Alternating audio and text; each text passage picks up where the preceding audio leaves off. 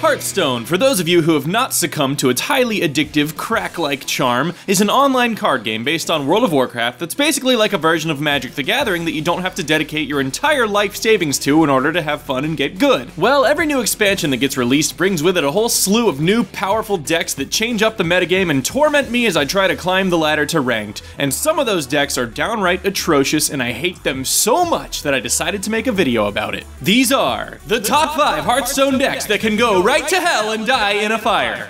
Some of these decks are current, and some of them are never going to not be current, and some of them might be from a previous metagame, but I just hated them so much that I had to put them on the list. Oh, and just keep in mind that this is just my opinion from my experience with the game, so I'm sorry if I call your favorite deck out for being broken. It's just, you're a bad person and you should feel bad. Also, I suck at this game. Anyway, here's the video. Number 5! Pretty much every druid. There's basically no variety when it comes to druid decks anymore. It's just ramp your mana, play huge shit way faster than you should be able to, and deal at minimum 14 damage directly to the face as soon as you have 9 mana crystals, which can be done on like turn 6 because of all the mana crystals coming out of every druid's ass. I mean, as someone who plays primarily aggro decks, it's not like I have a huge problem with using charge minions, but since you can't do anything to defend yourself on your opponent's turn like in other card games, the fact that a druid can go from 0 board presence, no matter how established the opponent is, to immediately dealing 14 to the face without any warning is downright broken. Just look at this match. I'm sitting here with 13 health, extremely well established on my side of the board, knowing full well that this druid who has absolutely nothing in play is about to kill me in one fell swoop because I don't have anything with taunt that I can throw in the way. Blizzard has even come out and said that they don't like this kind of play where opponents have no chance to react, because Hearthstone is a very reactionary game. That's why they nerfed Patron Warrior right into the ground, and that combo was way harder to pull off. Anyway, that's my gripe with Druid. Next, number 4! You know, I think Face Hunter might top the list without question for a lot of people, and rightly so. But despite my weak spot for heavy aggro decks, even I'm not blind to the fact that Face Hunter is bullshit.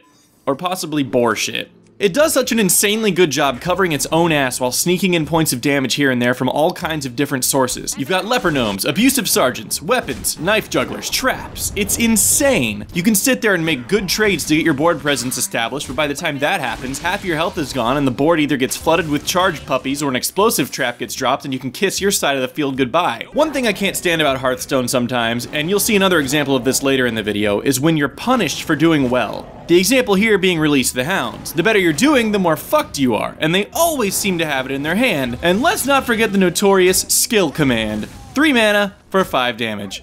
Game over. Number 3. I'm just gonna come out and say it. I hate control decks. I hate using them, I hate playing against them, and most of all, I hate spending 15 minutes of my life losing to them. And there's not a deck out there that's more controlled than Freeze Mage. I mean, is this fun? Is this fun to people? Just stalling the game and freezing everything until I basically have nothing left and you can just kill me with a fireball? I don't know about you, but the reason I'm playing Hearthstone is because I want to play Hearthstone. Not sit here with all my shit frozen, constantly getting board wiped, plowing through layer after layer of your stupid ice armor. This was a 15-minute game! I actually think I could have won if I didn't misclick here and smack Alex Straza in the face instead of the mage, but the fact was that I recovered from numerous board wipes, reloaded my hand, strategically tried to maintain board presence, and still lost this game. 15 minutes of my life. I'd rather play 3 games in that amount of time and only win 1 of them than sit here for 15 minutes while this mage stalls and stalls only to come out defeated. What's fun about this? Number 2! There's a special place in hell for handlocks. If it weren't for the fact that this deck isn't really a contender in the current metagame, it would take the number 1 spot. But just the sheer concept of this deck makes me so mad I just want to vomit with rage. This is the ultimate example of punishing the player for doing well. The handlock just sits there, using their hero power, taking damage, and filling up their hand, and by doing nothing, this deck fucks you over. It always looks like you're so close to victory when all of a sudden 2 Molten Giants get dropped for free and are given taunt. 2 9/9s with taunt and a 2/3. Yeah, that costs 4 mana. Look how balanced that is! This entire deck just revolves around giving cheap, huge creatures taunts you can never get through, and it makes me furious. There's the 4/5 for 2 mana. There's the Mountain Giant, which is an 8/8 for like 3 mana. There's the Drake that always ends up with like 10 health. There's the Molten Giant, which is essentially a free 8/8, and sometimes this happens. Anyway. Number 1!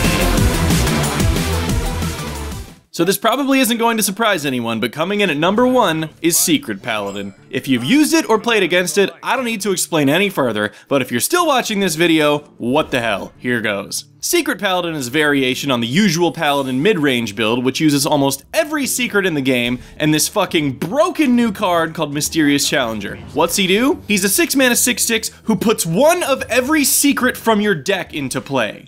That is not fair. Let me break this down for you in case you're delusional and don't think this is broken beyond reason. First, let's look at a 6-mana minion with no abilities. Boulder Fist Ogre. He's a 6/7.